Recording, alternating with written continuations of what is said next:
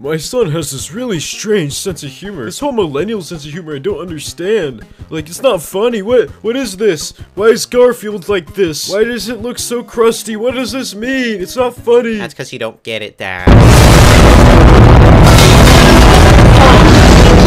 I'll be honest, when T-posing wasn't as mainstream, it used to be pretty funny because only a few people knew about it. Oh, there he goes, being all meme elitist and shit. Yeah, cause you know it up. Literally no one cares. But when Jesus Christ himself T-poses, you know it's a dead trend. It's dead. You know, come to think of it, if I drag the... Oh my god!